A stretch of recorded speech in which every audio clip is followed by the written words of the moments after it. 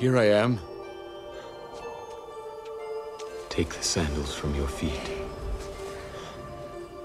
for the place on which you stand is holy ground.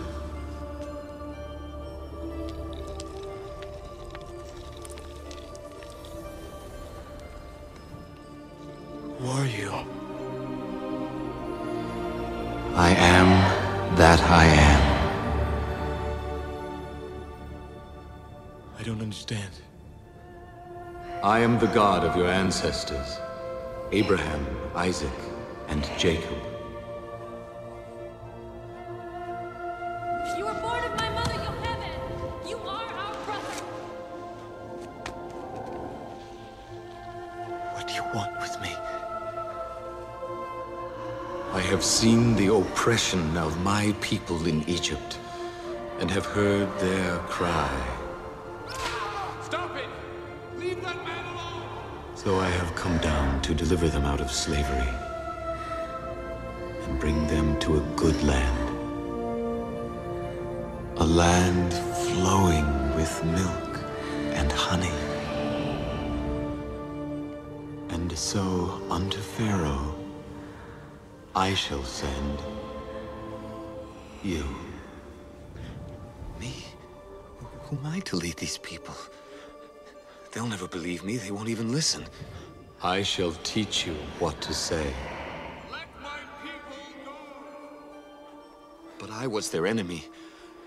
I was the prince of Egypt, the son of the man who slaughtered their children. You've chosen the wrong messenger. How can I even speak to these people? Who made man's mouth? Who made the deaf, the mute, the seeing, or the blind? Did not I? Now go!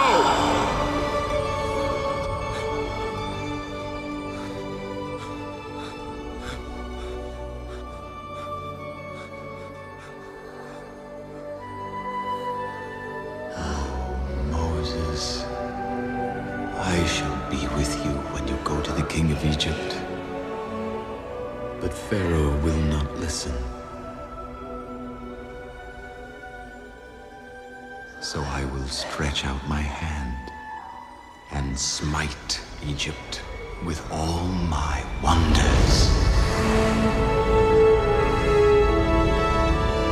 Take the staff in your hand, Moses. With it, you shall do my wonders. I shall be with you, Moses.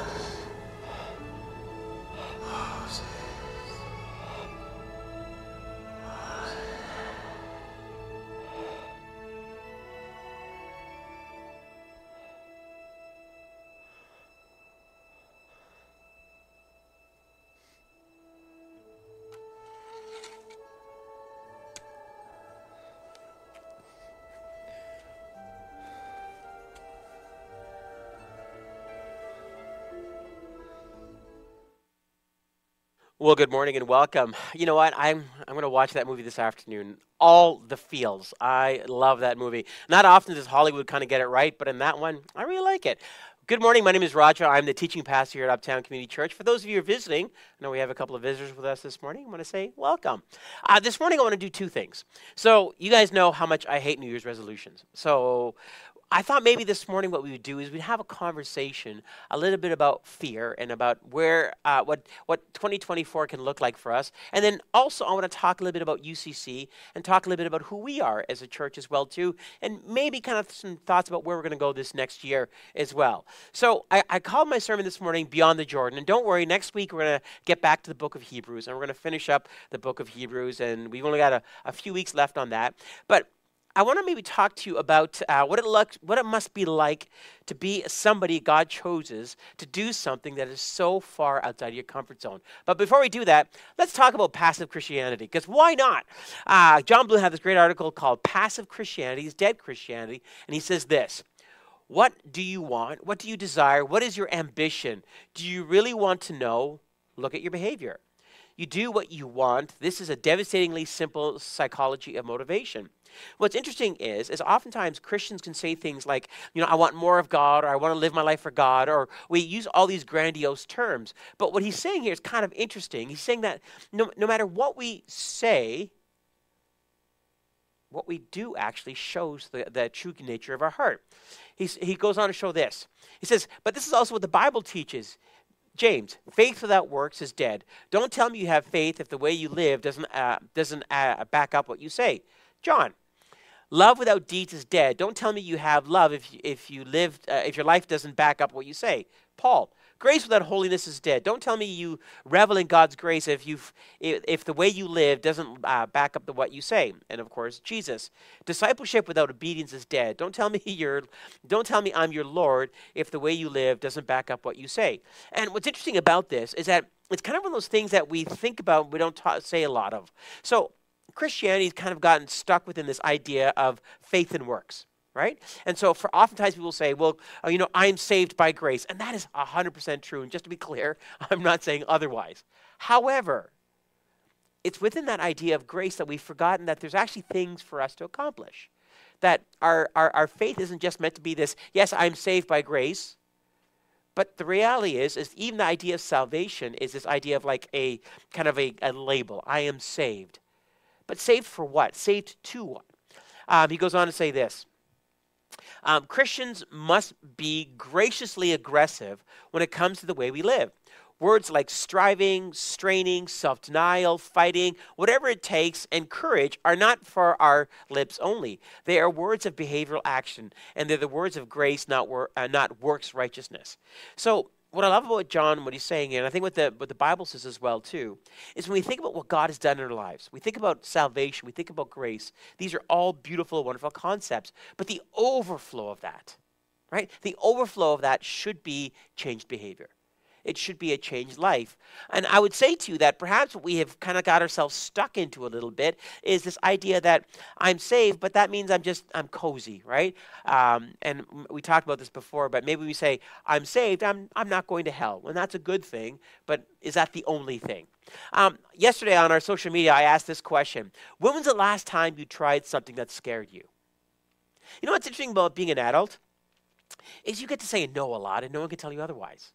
Right? I want to have cake for breakfast. Okay, that seems like a fantastic idea. I want to sleep in. I want to do this. I want to do that. And as an adult, you get to go, yeah. And no one's going to go, well, maybe that's not the best idea for you. I just realized something over the last little bit is that as I was talking to people and having conversation with people, we talk a little bit about this at UCC a little bit, is this idea of comfort zones. Right? We love our comfort zones. And why wouldn't we? Who wants to be uncomfortable? But what's uncomfortable about being comfortable is this idea that there's this idea of rot or apathy can kind of take residence in that in our spirits a little bit.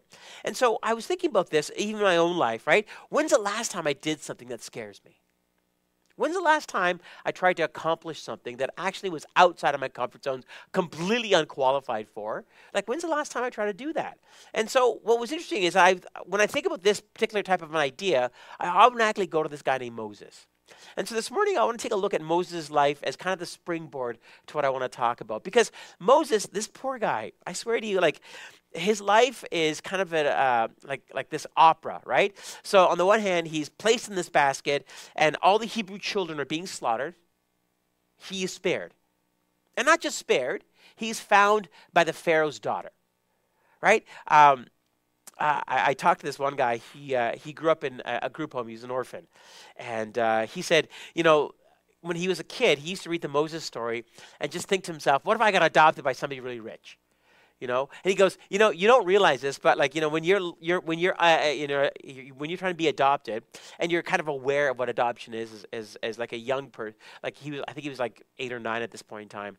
And he was saying that, people would come in and, I don't want to say kick the tires of orphans, but that's the idea, right? And so they would try to make themselves cute or something like that. And I thought, wow, it's a perspective that I never thought of. But he goes, the Moses story was the one that I always clung to, right? Because we always wanted Pharaoh's daughter to come in. And I'm like, oh, okay, I get that, right? So here's Moses. He gets adopted by Pharaoh's daughter, and he gets the best of the best. right? He gets the best of the best, like the food, the education, all of that, right? But in one fell swoop, by killing someone's life, a fellow Egyptian, his life is turned upside down. And then he becomes a sheep herder for the next X amount of years, right? Like we're talking about extremes here. And then one day, God shows up to Moses and has this conversation with him. And, in the video clip you saw there, but basically it's Exodus chapter 3. In Exodus chapter 3, God says this to Moses. So now go, I'm sending you to Pharaoh to bring my people, the Israelites, out of Egypt. But Moses said to God, who am I that I should go to Pharaoh and bring the Israelites out of Egypt?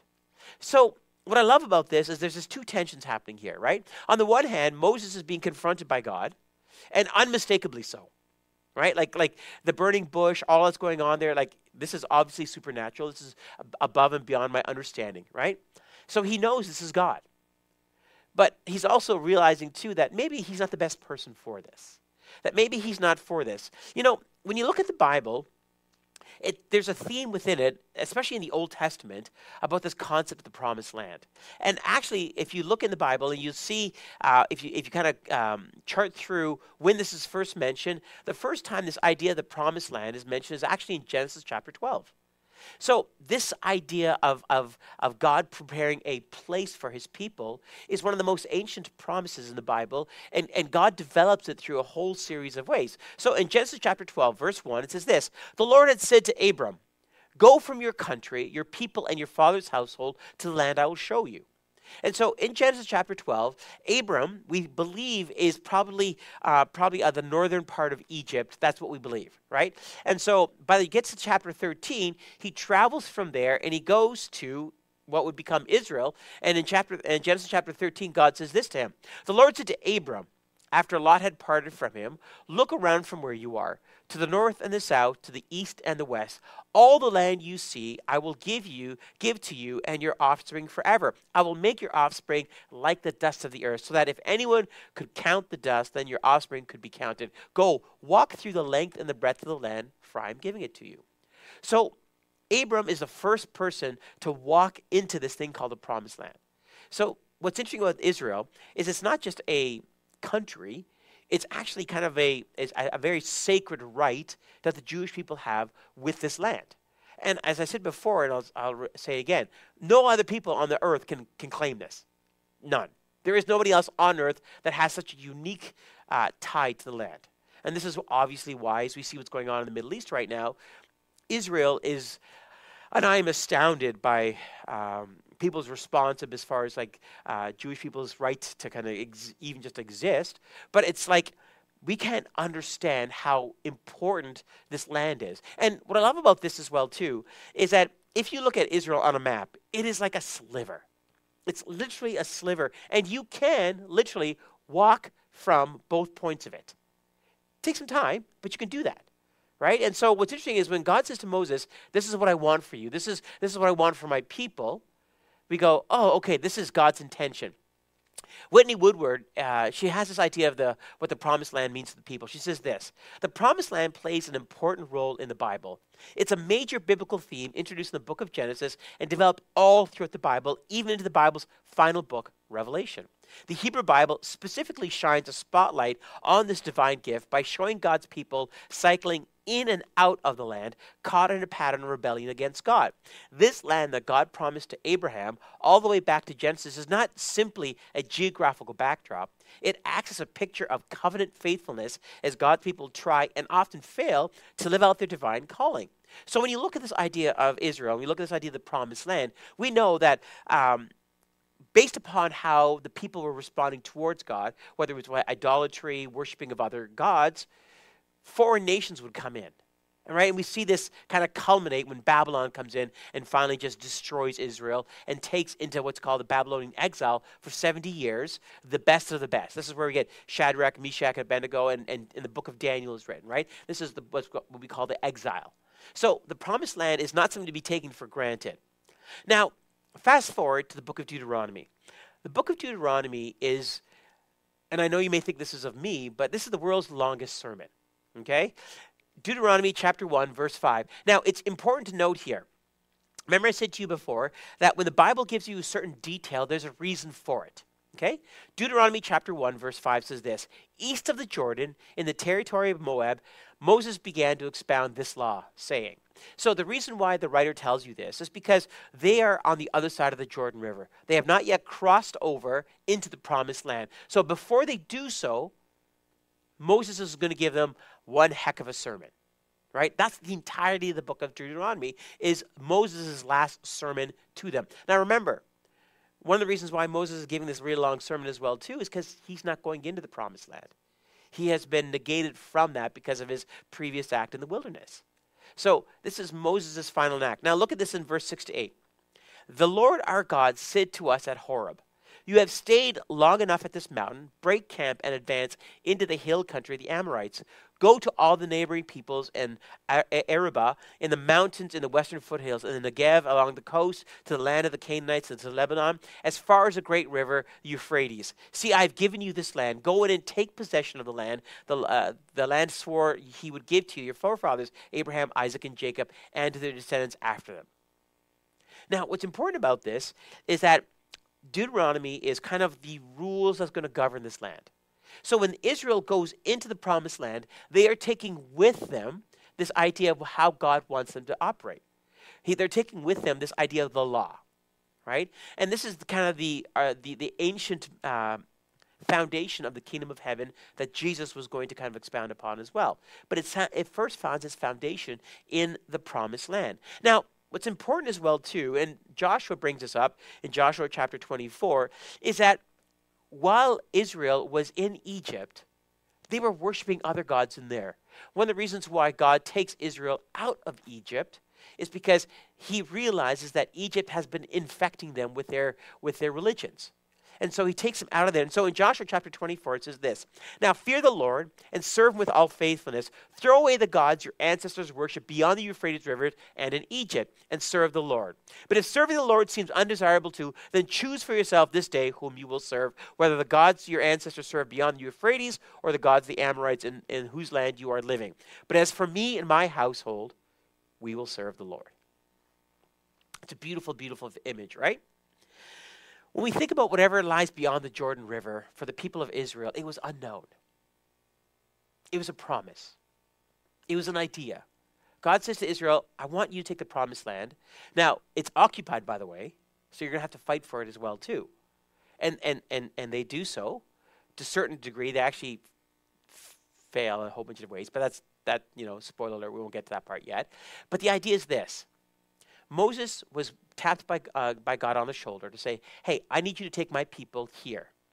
And along the way, I'm going to teach you what it means to be covenant dwellers of my covenant.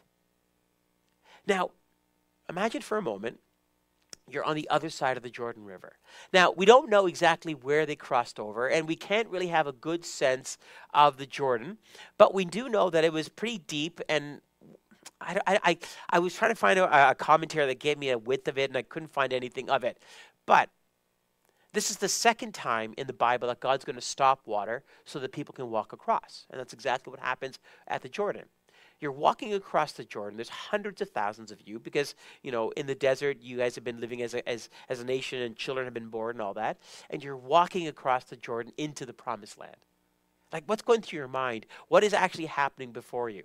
Now, the reason I kind of use this idea of the Jordan is because for me, this is what the New Year feels like, right? Now, I've told you before, I don't like New Year's resolutions. I'm not a huge fan of them because they don't really work, right?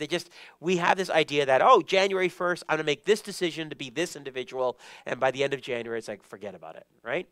And I get that. But what I do like about January 1st, and this is what I will say to you, is that it can be a symbol of some sort of ideal or transformation that you are trying to figure out, right? Now, but they have found out that if you're going to make a New Year's resolution of any kind, the best way to do so is in a group of people, so that people can keep each other accountable and not just a singular person. So a metaphor means that something is a symbolic of, and the promised land was symbolic of something. But there's a part of the promised land that we forget about. And the promised land is this idea that's not just simply, okay, here's where you need to go. Because what is interesting about the promised land, and Paul Nash says this, and I really like what he has to say about it. He says this: the promised land always lies on the other side of the wilderness. Now, why I like that idea and why I want to use this as a springboard to talk a little bit about UCC this morning is because when we think about 2024, what does God have for us this year? See, we think we know what this year holds for us. We think we know that this is what's going to happen this year, but we don't. We have no idea what 2024 holds for us. We have no idea what joys could be ahead of us, new relationships, something. But we also don't know about any sorrow that might be awaiting us as well, too. Loss of relationships, perhaps.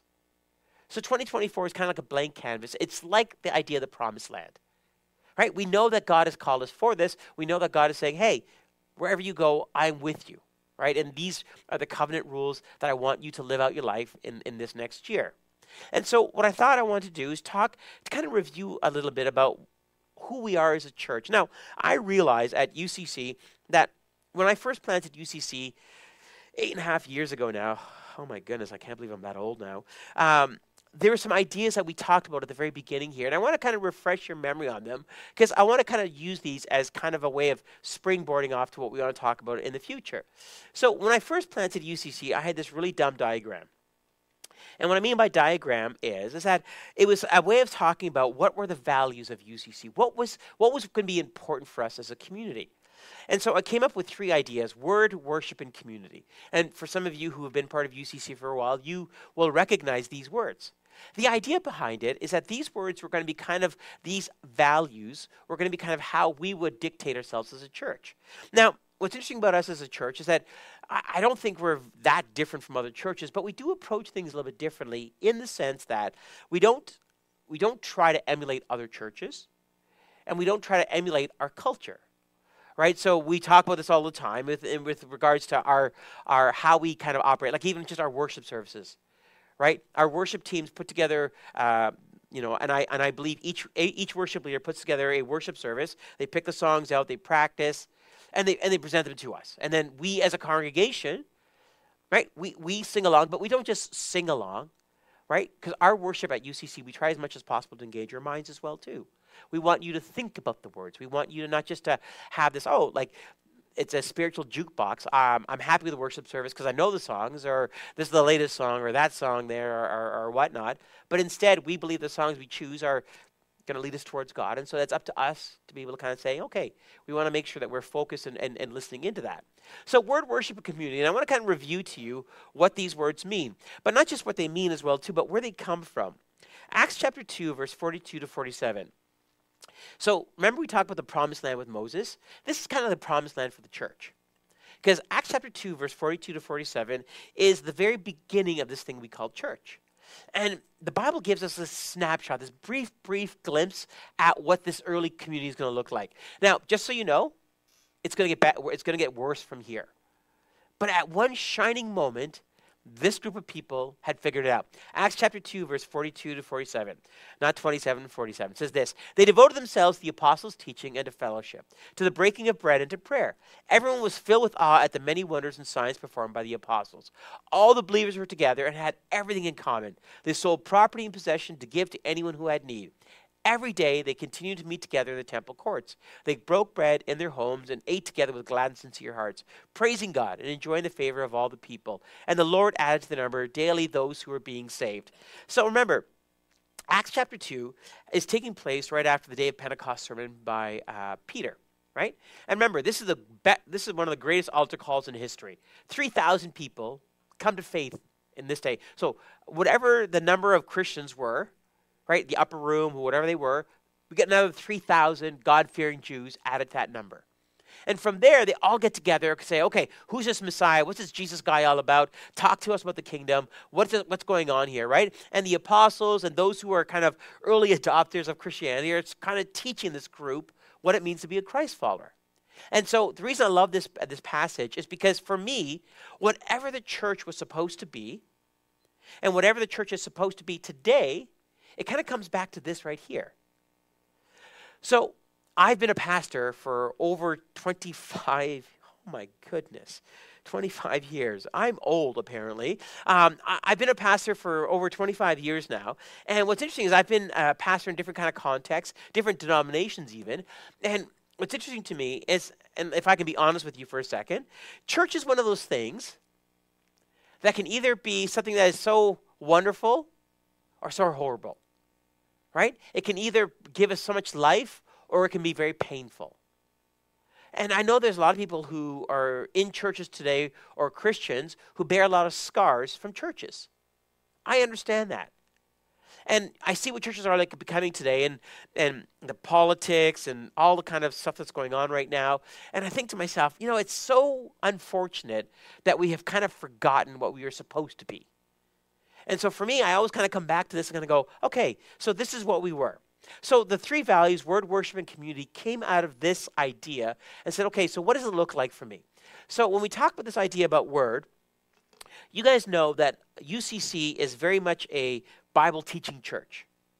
And what I mean by that is that I feel that my responsibility as your pastor, as your teaching pastor, is to help you to understand the Bible.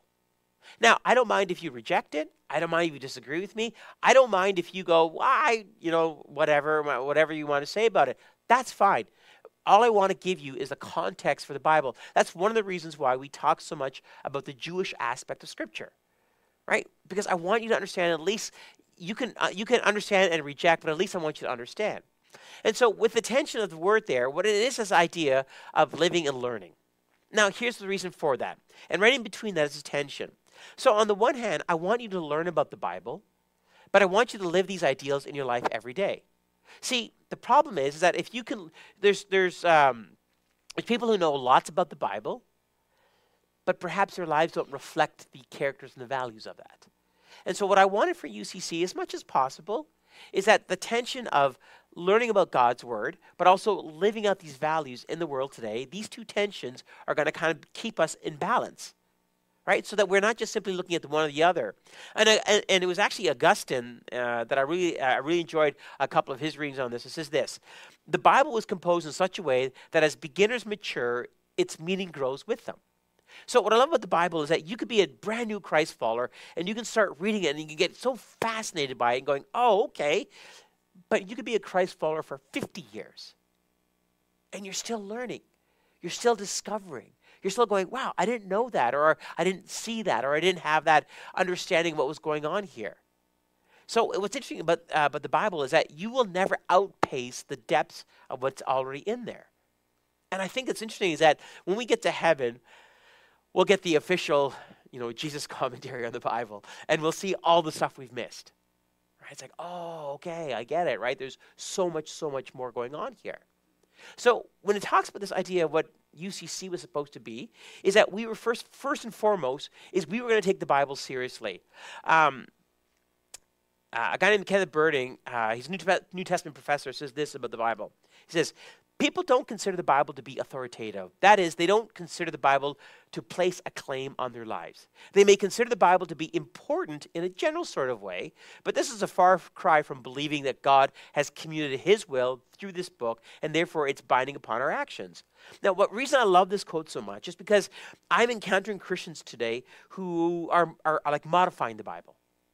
Right? And by modifying the Bible, I mean something like, the Bible doesn't, that was for back then. Or this part of the Bible is mythology, or this is just for Jewish people, or these rules are only for the ancient world, but not really for the modern world today. And you know what? I understand that impulse, but it always terrifies me. Right? I said this before, right? If you start using a Sharpie to get rid of stuff in the Bible you don't like, the question is, where do you stop? Right? Where do you stop? So one of the things that's always been unique about UCC, and I say unique, but you guys who have been part of UCC know this, we take the Bible seriously. And by that, we simply means that however we look at it, we believe the Bible to be true. And not just true is like, oh, it's true for my heart, but it's actually people in real places, in real time, that God has intervened at certain points there to teach. And we see this all over the place. That's why there's parts of the Bible that I'll teach on that are really uncomfortable, but I'm not going to avoid the topic either, though, because it's not for me to edit the Bible. And so we sometimes will have that tension of like, ooh, this part of the Bible really feels uncomfortable, especially my Western, kind of whatever. I'm like, okay, I get that, but there's a reason God put it in there. And so we at UCC, we talk about this a lot and say, okay, we want to make sure that we are a church, apart from anything else that we are, is that we actually take the Bible seriously and kind of, it's incumbent upon us to study it and kind of learn more about it. When we talk about this idea of worship, there's two aspects of it, right? There's this idea of singing and serving. Desmond Kennebrew, this African commentator, theologian that I really enjoy, says this: worship is not the slow song that the choir sings. Worship is not the amount you place in the offering basket. Worship is not volunteering in the children's church. Yes, these may be acts of expressions of worship, but they do not define what true worship really is. There are numerous definitions of the word worship, yet one in particular encapsulates the priority we should give to worship as a spiritual discipline. Worship is to honor with extravagant love and extreme submission. See, one of the things that makes UCC unique as far as our worship services is that, if anybody ever reads our updates, at the very top of it says this: welcome to UCC. We are not here to entertain you. We're not here to go, here's all the lights and cameras show and all that about this. That's not our job here, right? And if that's what you're looking for, we're probably not going to be the church for you for that. But what we are trying to do as much as possible is create an atmosphere of worship. But not just worship, it's singing, because worship is everything. I could talk about the Westminster Catechism, where it says that everything is worship. And I know it's kind of a weird thing to think about, but I don't know if I actually think they actually might be right on that.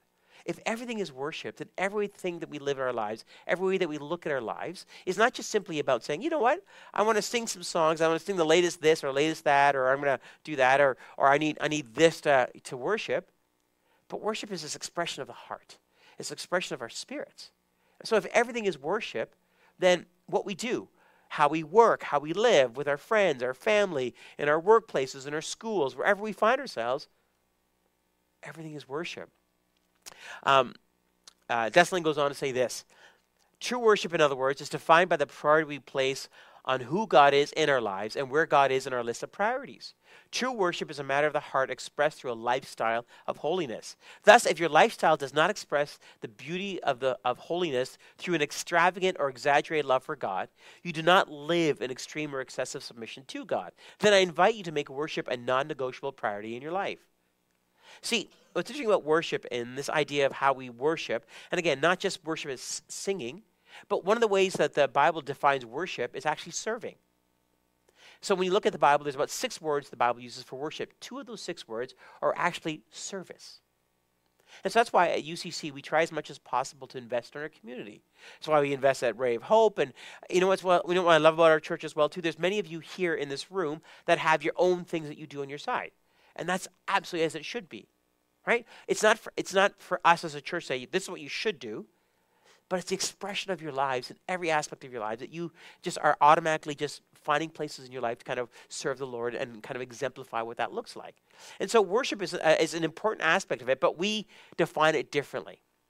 And of course, we come to community. Community is kind of an interesting one because there's this quote here. It's anonymous. It was in this long kind of article. But this idea of community has kind of gotten this kind of weird how people look at it today. Let me read this quote first. It's this: let's be honest. Everyone wants to belong. Everyone wants to walk into a room and have a warm welcome. Norm, from Cheers, for those of you who might be old enough. But here is the reality behind that feeling. You can't belong if you don't belong. Belonging takes work. It's not instantaneous, much to our dismay. Belonging means that we matter and that we have a place that we fit into, and that if we don't fill that space, we would be missed. And in that description is what we all long for, but the reality is it takes 2 to belong. See, a lot of people today are lonely in our culture, and I understand that. I see it all the time. And people want a place to belong. But what you have to understand, though, is that belonging isn't just simply, here I am. Right? Hopefully, as much as possible, when you walked into UCC or part of UCC, wherever that might have been, someone said hello to you. And that, hopefully that you feel that because we're kind of a smaller church, that people are going to say hello and kind of get to know you. But guess what? We're not going to pounce on you. We're not going to say, hey, we want you to volunteer in the kids program or be on sound or whatever. We're going to give you a little bit of time. get to know us a little bit, kick our tires a little bit before we kind of figure out whether we are a good place to kind of actually stay. But if you do stay, realize something. This is a community that actually loves each other. Of all the things, of all the values we got that we have at UCC, the community piece I think we do get pretty good. For those of you who are on the retreat, right? When we came home from the retreat, we were gone for an entire weekend together. It was like it was like heaven on earth. It was so great, right? You get to hang out with people, seeing the kids having fun, all of that. Again, different ages and stages, all interacting with each other. It was awesome, right? But community takes time, and it's not just simply instantaneous. The other thing about UCC that's kind of weird as well too is we like to be something called a low resource footprint. Now, what that means is simply this. At Uptown Community Church, we want to take the resources that God's given us, and we want to use those in such a way that we don't actually use it to kind of build up this kind of edifice, but instead, we want to use it to be able to say, hey, this is how we want to use our resources, right? So when you look at our yearly budget, it's actually pretty small. I was talking to a pastor, and he's like, that's how much you guys spend in a year? I'm like, yeah. He's like, that's our church in 2 months. And I'm like, you guys waste a lot of money. But we don't like to, as much as possible, spend money on stuff that's not important. A lot of the ways that we spend money is based upon people and interaction with each other. And the reason for that is because we believe that the way that we use our resources is, we have to pay rent here. That's obvious, right? And our rent always goes up like everybody else's rent is. So as you feel that pain, we do as well too, right? So our rent is there as well too. But wherever we use our resources, we want to make sure it's about relationships. So if you look at it here on the list here, the majority of the ways that we spend money as far as our meetings, our young adults, and all that kind of stuff, it's for interaction and connections, right? It's for people to connect with other people. Now, why do we do that? It's because we don't think that we should be spending money on stuff that's not important. Now, the obvious thing is that, as like any church, our equipment breaks down. We had to replace a laptop because it just wasn't working anymore. So these things happen, and that's just part of the way it goes. But as much as possible, we don't want anyone to be thinking that, UCC is trying to, Pastor Rogers is going on a pastor's retreat in Hawaii. I love when pastors do that. Oh yeah, we're going to this pastor's retreat. Just so you know, here's a little fun fact. They don't usually show up to these places. They just go and have fun, right? And I get that. But one of the things as well too about the staff part of us is with the staff, just so you know, all of us staff have other jobs. So I'm paid 3/4 time. But then I also have other jobs, as you guys know. I work at a technology company as well too, and I have since day one. Since day one, I've always had a job at UCC. Now, the other staff that we have here all have other jobs as well too. And the reason for that is not just because I want you to pay me more or less, but it's because I also want to have mission in being in the community as well too. Like I know this is going to sound like a horrible thing to say, and if you're visiting for the first time, please forgive me what I'm about to say here, but hanging around Christians 24/7 really bothers me. It really does. Want to know why? Nothing challenges me about that. But in the worlds that I have found myself having these fascinating conversations with people who have never gone to church, who have no idea what Christianity is all about, and the fact they find out that I'm a brown pastor freaks them right the heck out, and going, tell me about this. I'm like, absolutely, let's have this conversation. What I love about having a job outside of this, and so actually it's funny, I was on a podcast 3 months ago? So there's this podcast on church planting in Canada called Sowers, and so I was a guest on there a couple of weeks ago, and the interviewer was talking to me about what I do, and the reason why he wanted to talk to me about me is this idea of co-vocation, or what we call bivocational, and we were talking about this idea of like, why do I do it? Right? Like, why do I do it? And I said the exact same thing I just said to him as I said to you as well too. I do it because I want to get out in the world. I want to have conversations with people who are not Christians. I want to be able to help them to understand that whatever they think of Christianity, whatever the news and media tells them about what a Christ follower is, it actually is a little bit different. And that there's some kind of normal people out there that are Christ followers. So don't believe the news and just understand that. So when we talk about this idea of low resource footprint, at UCC, we want to make sure that whatever resources God gives us, It's not going to me or to any of the staff. It's not going to anything here. That's why we love renting a space, because whatever happens to this space, it's not our problem. When the roof leaks, that's the owner's problem, not ours. When the furnace goes, again, their problem, not ours. We just rent the space. And again, that's a great way for us to kind of make sure that we're using our resources wisely. So we always want to be a low resource footprint. We talk about levels of engagement at UCC. And we talk about time, talent, and treasure. You know what's interesting about our church? Is that if you were to break down the percentage of volunteers, so I was having this conversation with somebody who goes to, how do I say this? It goes to a different church. It's a larger church. But they just released their stats within their church about their volunteerism. And according to what he was telling me, of the people who go to this church, only about 4 to 7% of people volunteer. That this church, which is close to 2,000 people, it's only about 120 volunteers that actually make this whole place run. And I said, oh, that's interesting. He goes, so what's your percentage at your church? And I've never really sat down and thought about it. But as I look around this room, I'm pretty sure all of you have some sort of things that you do here. And I said, and I was just being kind of being silly. I said, I don't know, it's about 70%. He's like, what? I'm like, okay, wait, let me think about this for a second. And so I'm like, and actually, yeah, it's about 70% of everybody in our church actually serves in some capacity at some place. Right? Engagement's important, right? This community here relies upon the kindness of strangers. And not just strangers, but basically each one of us gets to go to each other and say, hey, we want to serve, we want to help out in some way. So we talk about our time, right? Our time is our finite resource. It is our priority list, right? So when you have your week looks ahead of you, you go, okay, what do I have to do? What do I not have to do? Time is your first one. The secondary one is your talent. That's the abilities that God's given you.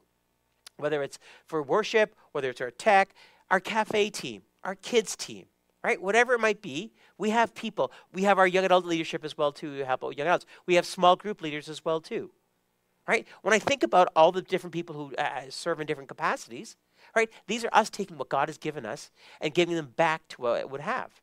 And, of course, our last one is our treasure. Right? As I shared to you before, I don't want you to contribute to UCC if you don't really think that we as a church are doing the best that we can with what God's given us. But I just want to let you know something. Our low resource footprint, it's really served us well. Because as many churches have felt this pinch of kind of like, okay, we have to do more with less. We're just ticking along just fine.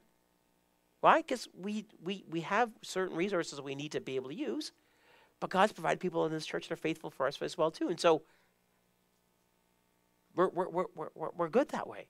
So time, talent, and treasure. And so what that looks like is this is the movement into community. So when you show up here on a Sunday morning, it doesn't mean you're part of our community. It just means you're here. And welcome. Thanks so much for joining us. But the next step into really getting involved is getting involved. Somewhere, somehow, some way. But again, that's after a while. That's after you've kicked the tires, kind of going, you know what? You know, the guy at the front talks a bit fast, talks a bit longer. But apart from that, okay. I like the vibe. I like the vibe. The church has passed my vibe test, and so yeah, I think this is going to be good. I can dig in here. Then the next step is we'd love for you to find a place to serve, and of course the last part is, and this is when you know you're really committed, and that's when you go, you know what? Not only do I want to serve here, not only do I want to come here, but I also want to take the resources that God's given me, and I want to use that for His kingdom. See, just so you know, at our church we don't. Some churches get a little bit, churches either get really hyper about money, you gotta, right? And other churches are kind of like embarrassed by, well, we know what we're talking about. That's my Jerry Seinfeld impression, by the way. We're more in like the middle. We're more in the middle of saying, you know what? If you believe what we do here, we'd love for you to contribute. But if you don't, that's fine too. Right? And so we have this idea of saying, you know what? This is the levels of engagement. Each area is a part of our lives that we are surrendering to God. Right? And that's the thing about discipleship.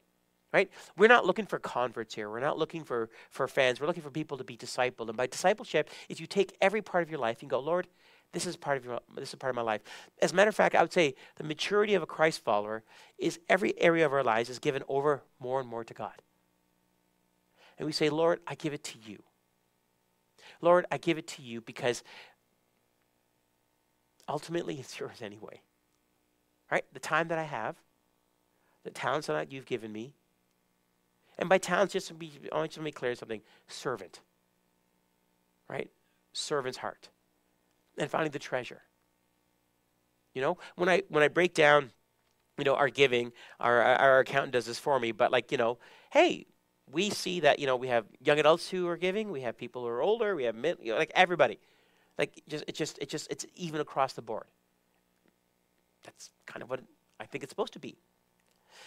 You know, we never really talk about our mission statement. You know why I don't talk about our mission statement? No one really cares. But I'm going to tell you it anyway, just because, hey, why not? Our mission statement is this: reaching the lost, discipling the found. That's it, right? We are the type of church that really we want to go out and we want people to come to UCC who are looking for a church that maybe goes a little bit deeper, maybe helps them to kind of understand the Bible a bit better, but also are getting to know people as well too. Again, community. But we also want to be this idea of discipling as well too. And discipling happens a whole bunch of different ways. Discipling happens Sunday morning with my teaching. I know that you think to yourself, like, here's the thing I get all the time. There's a lot of content, right? That's a lot of information.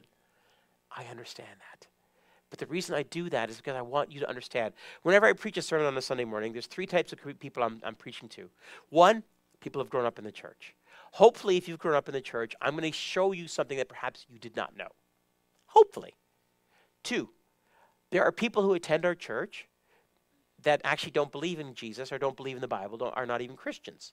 But they attend here because hopefully I'm helping them to kind of reframe their worldview, and they come to UCC. And the third group that I try to speak to is the people who are, how do I say this in a nice way? Dead but don't know it. Right? Dead but don't know it. I'm hoping to try to revive you a little bit to have that excitement and that joy again. See, Christianity is many things, but for me it's terrifying. Because when I think about Moses being sent to the Pharaoh, when I think of the Israelites going into the promised land, these are not things people go, oh, this is going to be fun. Like, it's the unknown. What does God want from me? What is God going to do in me? What is God going to do through me? And just so you know, I don't feel qualified for most of it most of the time. You ever heard the phrase imposter syndrome? I might be the poster child for that. Like when I planted UCC, like I have no idea what I'm doing. I'm just making this up as I go. Right? I feel like imposter syndrome all the time. But what's interesting about imposter syndrome with the Holy Spirit is you kind of just how things just all fall together. God brings people alongside you and like, okay, it's kind of working out. Let me close here. I'm going to put a lot of words on the screen. I want to explain to you what I want to read to you.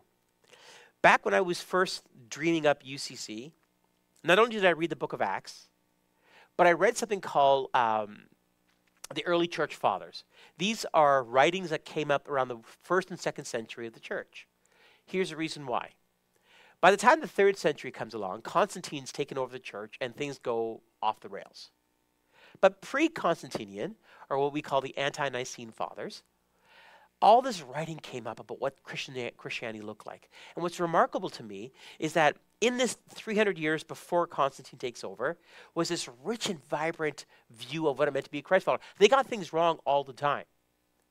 But they were wrestling with it, right? And what was amazing about the early church is that you see men and women together preaching and teaching and apostling and planting and figuring things out. Men and women all together, all over the place. There's a particular letter I want to read to you. It's called the Epistle to Diognetus. This is a letter that is written to somebody, and they're trying to convince this individual about what Christianity is. The letter was written in 130 AD. So 130 AD. So, within the 1st, 2nd century of the early church, this letter wrecked me. And the reason it wrecked me is that what I'm going to show you to you, and there's going to be lots of words on the screen. Don't worry, I'm going to read them for you. But what wrecked me about this is he's trying to explain to somebody, what does it mean to be a Christian? And it's these words that haunted me because these are the words that I used to think to myself, when I ask somebody what it means to be a Christian, all these words that come out of their mouth. Oh, you Christians are. And I go, wow. But the early church lived in a hostile political environment. The people hated them. People killed them. And yet, somehow, some way, the gospel seemed to go out. So I'm going to read a bit for you. And again, lots of words. Relax. For the Christians are distinguished from other men neither by country nor language, nor the customs by which they observe, for they neither inhabit cities of their own, nor employ a peculiar form of speech, nor lead a life which is marked out by any singularity. The course of conduct which they follow has not been devised by any speculation or deliberation of inquisitive men, nor do they, like some, proclaim themselves the advocates of any merely human doctrines. But inhabiting Greek as well as barbarian cities, according as the lot of each of them has been determined, and following the customs of the natives in respect to clothing, food, and the rest of the ordinary conduct, they display to us their wonderful and confessedly striking method of life. They dwell in their own countries, but simply as sojourners. As citizens, they share in all things with others, and yet endure all things as foreigners. Every foreign land is to them as their native country, and every land of their birth as a land of strangers. They marry as do all others. They beget children, but they do not destroy their offspring. So just want to give you a little context here. So the letter to Dionysius, he's trying to explain to me what it means to be a Christ follower. What's a Christian? He's saying, well, okay, a Christian's not a political thing. A Christian's not an ethnic thing. A Christian's not a gender thing. So he's trying to remove all these labels that Roman culture would have put upon somebody.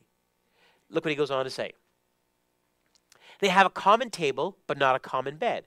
They are in the flesh, but they do not live after the flesh. They pass their days on earth, but they are citizens of heaven.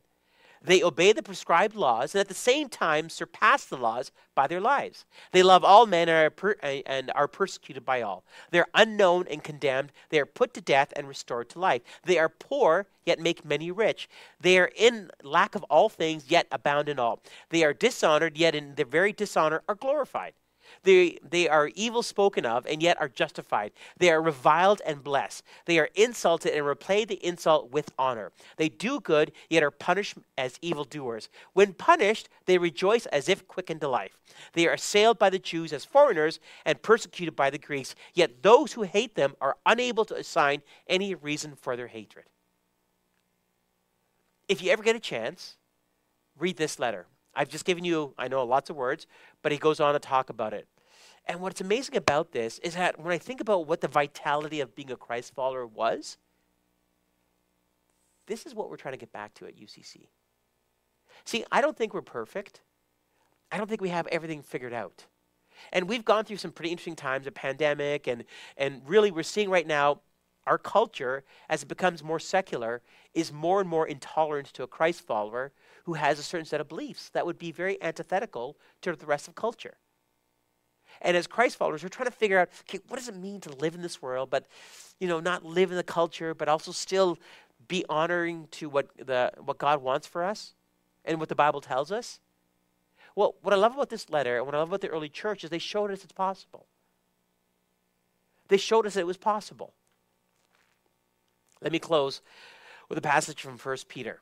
1 Peter chapter 2, verse 4 to 5.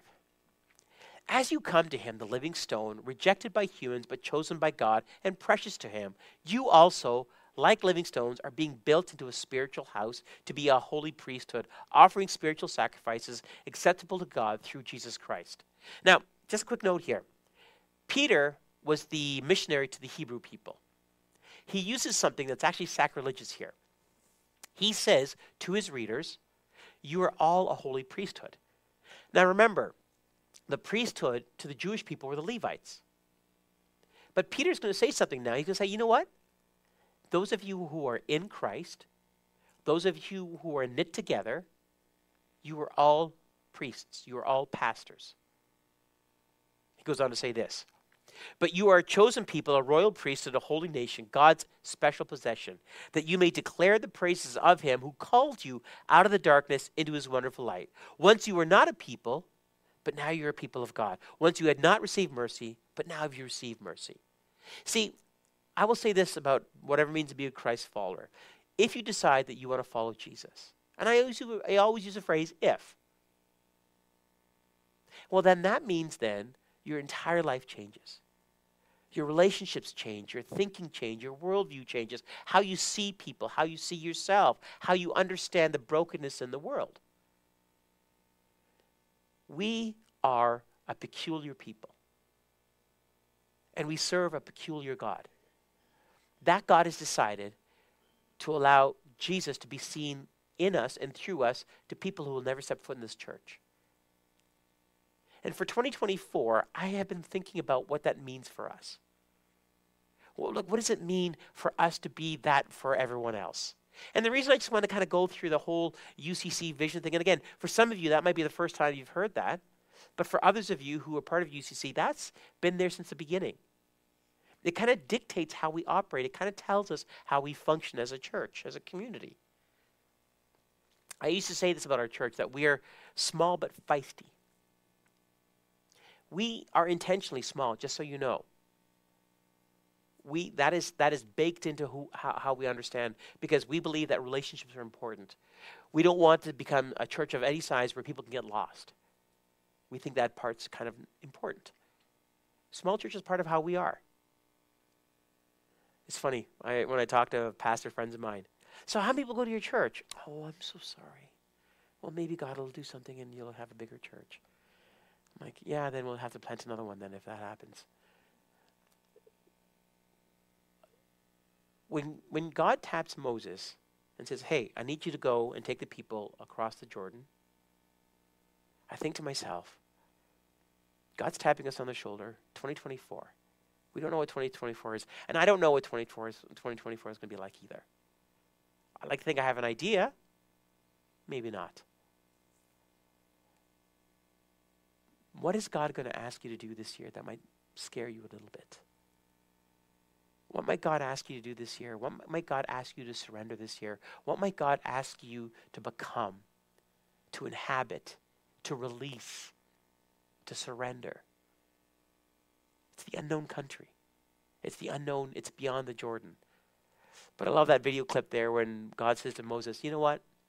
I'm sending you, but I'm going with you. Whatever God's going to call you for this year, whatever promise, whatever suffering, whatever happens this year, God goes with you. It's not unknown to him. Every day until he returns has been mapped out. It's incumbent upon us to be faithful until he returns. Let's bow our heads. Heads are bowed, eyes are closed. We were supposed to celebrate communion today, but I realized this morning when I got here that we didn't have enough communion supplies, so we're going to do it next week. Let me ask you a question as your heads are bowed and your eyes are closed. And we do this just for reflection, for meditation. I just want you to know something. 2024 is a blank page. And we don't know what will fill that page up. We just don't know. But what we do know is God is faithful. And whatever we experience, whatever we go through, whatever happens to us, happens with us. God, by his Holy Spirit, can use that for our transformation, for our development, for our maturity. And my hope and my prayer for UCC this next year is that we'll see some areas of growth that I'm looking into, that we'll see some areas of development that we need as well too. We as a community are incomplete, and we'll always be incomplete. That's the good part. I'm delighted that God has brought us some people that are going to help us as a community to continue to grow, help us in worship, like just whatever God has for us, he has provided. And then I have to say to you, since day one of UCC, God has always provided. My hope and my prayer is that whatever your journey, whatever your story is, that you would take your time, your talent, your treasure, and say, Lord, this belongs to you anyways. How do I best serve the kingdom? How do I best serve my brothers and sisters? How do I best serve those outside of these walls? Dear Lord Jesus, I thank you that you are faithful. Lord, when I think about the audacity you had to tap Moses on the shoulder, when I think about all the times you've put your people in uncomfortable positions, situations, so that they may grow, so that they may rely upon you, so that they would realize that apart from you, we can do nothing. Holy Spirit, I pray for 2024 for all of us. I pray for us as a community. I pray in Jesus' name that you would help us to grow, to believe, to be transformed in small and in great ways. Lord, I pray for victories for some in this room here. Lord, for those who have struggled with something for a while, I pray, Holy Spirit, that 2024 would be a time of victory in certain areas. God, I pray that in all of us, you would continue to mature and develop and grow within us the character and nature of Jesus. And Lord, for the needs that we have as a community, I pray, God, and I thank you that you have provided, that you would continue to provide for us. Lord, we love you, and we are so thankful that you first loved us. Spirit of the Most High God, walk with us into 2024. I ask these things in Jesus' name. Amen.